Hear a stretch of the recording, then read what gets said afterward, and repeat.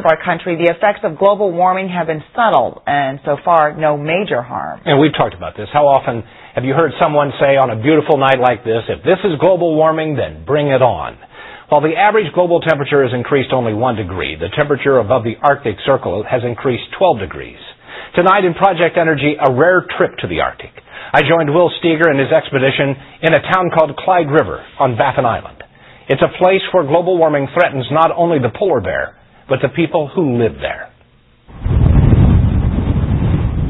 Above the Arctic Circle, it is at once one of the most forbidding and beautiful places on Earth.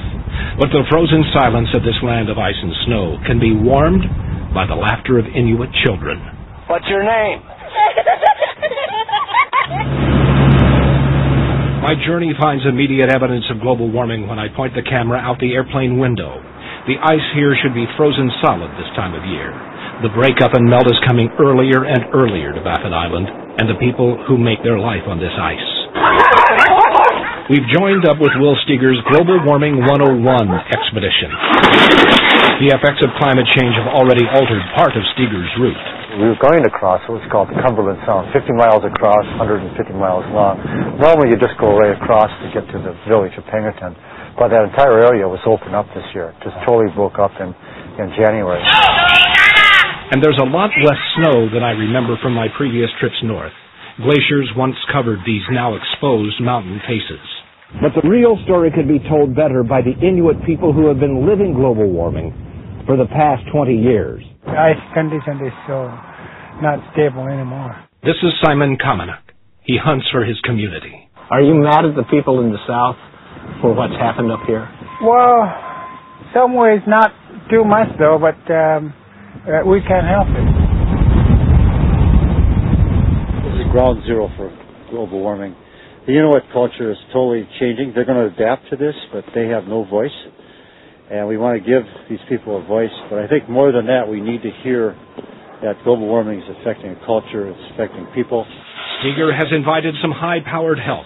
Ed Viesters has summited the world's 14 highest mountains 6 times to the top of Everest. We read about global warming. We're not as affected by it yet.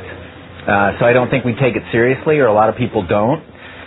But if we can show that there are people living this right now, they are living the changes, and it is affecting their lives. The team is headquartered in an unremarkable house on an inlet to the Arctic Ocean called Clyde River. It's a busy place. Sleds to be packed, routes planned, and in the corner, one of the world's most famous and richest men, Sir Richard Branson. Sir Richard has offered $25 million to anyone who can find a solution to the buildup of atmospheric CO2, one of the causes of global warming. They can see how much thinner the ice is getting. They're losing, fellow elders through the ice. The night before the teams head off to cross the 5th largest island on Earth, the Inuit of Clyde River gather in the community hall for a feast. Caribou meat and Arctic char is spread out on tarps brought in by hunters to share. And they gather to thank Steger, his team, and Sir Richard Branson. The mayor says how much it means to his people that their story is being told to the world. It's lovely to see you. It's happy children with that wonderful smile. Some people predict that the Arctic has not got that many more years, and look at the beauty of it. It would be too sad for words to see it disappear.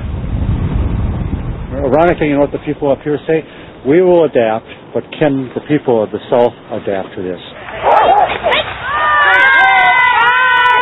The South is us, and global warming seems like only a distant threat. For Steger, the stakes are higher, and the danger already here, especially for these people. If it gets worse, what's going to happen to the Inuit? I don't know.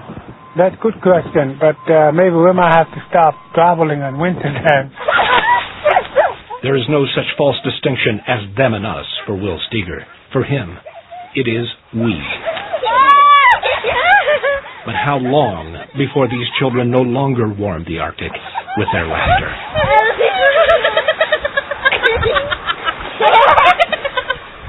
Steger's group plans to finish their expedition next week in the town of Igloolik. I'd like to thank Jerry Stenger for helping us photograph this mission. He's been Will's go-to guy for years. And he sacrificed time with his 1-year-old boy and his wife, Janine, to record this expedition. From us, Jerry, thanks.